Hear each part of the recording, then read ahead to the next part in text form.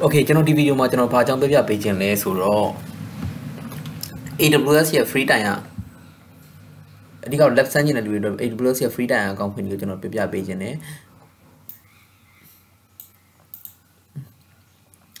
Rồi, chỉ nhà mà channel phá đi lỗi mình lấy số rồi. Chỉ biết account lỗi lấy mình. Mastercard, Visa card, đa số là ATM solution. Có mà ATM sẽ là solution ATM ngã JCBမျိုးစားဆိုလို့ရှိရင်ရတယ်ဒါပေမဲ့ ARD ပဲကျွန်တော်စမ်းမှုတယ်တခြား CP လို့ဘာလို့မစမ်းဘူးဟောစမ်းကြည့်လိုက် right အဲ့တော့ဝင်ရမယ့် link ဒီ https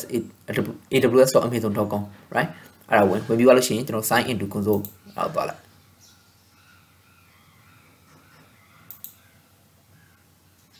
okay ဒီနေရာမှာရောက်ပြီဆိုတော့ကျွန်တော် create a new AWS account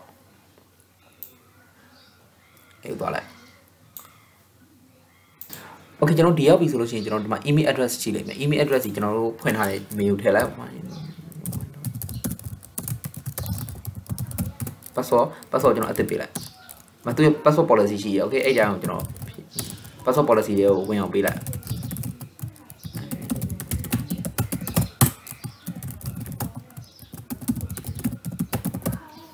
okay password are not equal okay မ account နဲ့ account နဲ့ကျွန်တော်ကြိုက်တာပေးလို့ရတယ်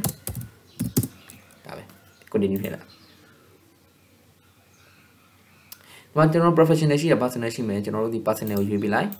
full name site phone number ခဏလေးကျွန်တော် phone number ကြော်လိုက်မယ်ဒီမှာမြန်မာရှိရခုနကြည့်တာ okay country region address ဒီရန်ကုန်မြန်မာဒီလိုပေးလိုက်ရတယ်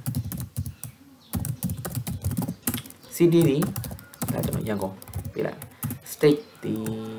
ရန်ကုန်မှာပေးလိုက်post 2211 okay agree မကျွန်တော် phone number ထည့်မယ် phone number ထည့်ပြီးသွားလို့ရှိရင်ဒီမှာ create account continue နဲ့လာကျွန်တော် phone number ထည့်မှာမလို့ဒီ video ကျွန်တော်ဒီမှာဟောဖြစ်လိုက်မယ် skip လုပ်လိုက်မယ် okay ဒီရောက်ပြီဆိုလို့ရှိရင်ကျွန်တော်တို့ဗာထည့်ရမလဲဆိုတော့ဒီမှာ credit card ရဲ့ကို credit card ရဲ့ number ထည့်ပြီးသွားလို့ရှိရင်ဒီ holder name ကိုထည့်ပေးလိုက် okay ဒီမှာကျွန်တော်တို့ရဲ့ information အဲ့တော့ credit card ကျွန်တော်ရဲ့ဒါ expire ဒါ credit card expire date okay ဒီ information တွေကတော့ဘယ်မှာရှိလဲဆိုတော့ကျွန်တော် credit card မှာရှိတယ်ကျွန်တော်တို့သွားကြည့်ရမှာအဲကျွန်တော် ATM ဆိုလဲ ATM ပေါ့ okay ဒီမှာကျွန်တော်ရဲ့ဒါ ATM expire date ဒီ24မှာကုန်မယ်နှစ်လပါ okay ဘာလို့ရှိရင် card number မှာ holder name ထည့်လိုက်ထည့်ပြီးတော့လို့ရှိရင် verify add ကိုနှိပ်လိုက် okay ဒီမှာဒါကိုဒီမှာ information တွေပါတဲ့အတွက်ကြောင့်မလို့ကျွန်တော်ဒီကောင်လေးကျွန်တော် skip လုပ်လိုက်မယ်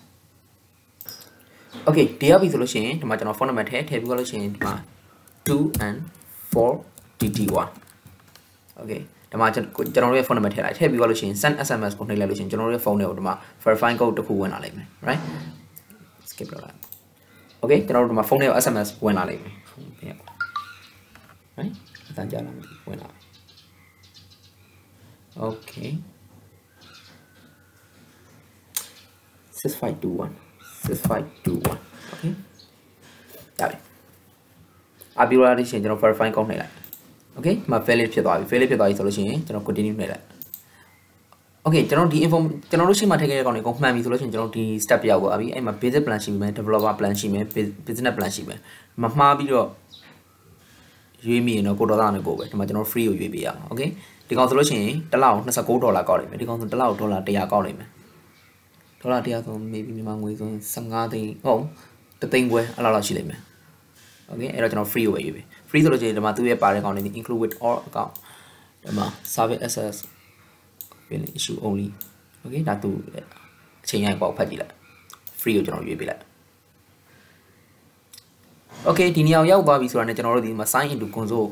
အဲ့မှာ sign into console ဆိုပြီးတော့ကျွန်တော် console ထဲဝင်လို့ရပါပြီဒါ AWS ဖွင့်တဲ့ account ကိစ္စအကုန်ပြီးသွားပြီ okay အဲ့တော့ကျွန်တော်ဖွင့်တာက site ကျွန်တော်ဖွင့်တာမိရပါမလားမသိဘူး okay site.winecloud.com site.winecloud@gmail.com site. wait okay ဒီရောက်ပြီဆိုလို့ရှိရင်ဒီမှာကျွန်တော်တို့ email မှာ email ထည့်လို့ရတယ် wine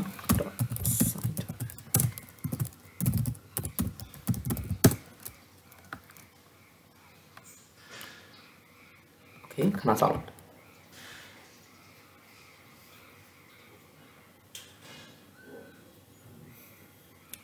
first time login okay ပြီး password ထည့်လိုက်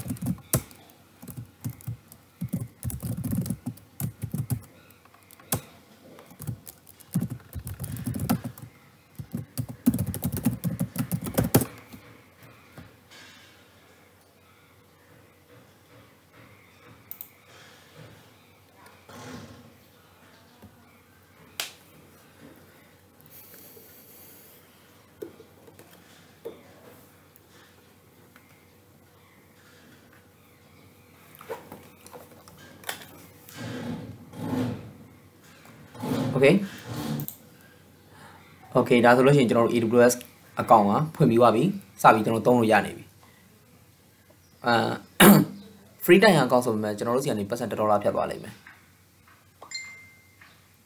okay $1ဖြတ်သွားတယ်ဖြတ်သွားပြီးသွားလို့ရှိရင်ဒါပေမဲ့ तू ဖြတ်သွားတယ်ဆိုပေမဲ့ तू ကိုယ့်ရဲ့ account ကိုဒီကိုယ့်ရဲ့ ATM card ထဲကနေမှဖြစ်ဖြစ်ပေါ့နော် तू $1ဖြတ်သွားတယ်ဖြတ်ပေမဲ့ तू ပြန်ထည့်ပေးတယ် okay $1ပဲဖြတ်သွားတာသူကအဓိကတော့ဒီကတ်ဒီ valid ဖြစ်မဖြစ်သူစမ်းတဲ့သဘောပဲဖြတ်သွားတယ်ဖြတ်ပွင့်ကောင်ပြန်ထည့်ပေးတယ်သူကဒီ payment method မှန်စစ်တာ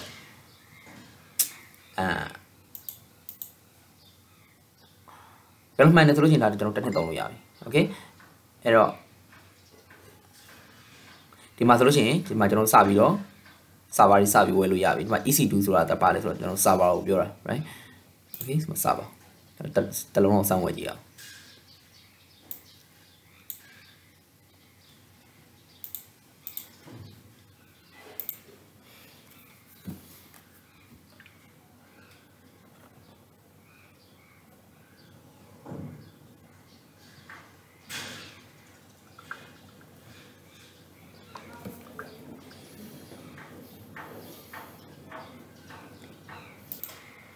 okay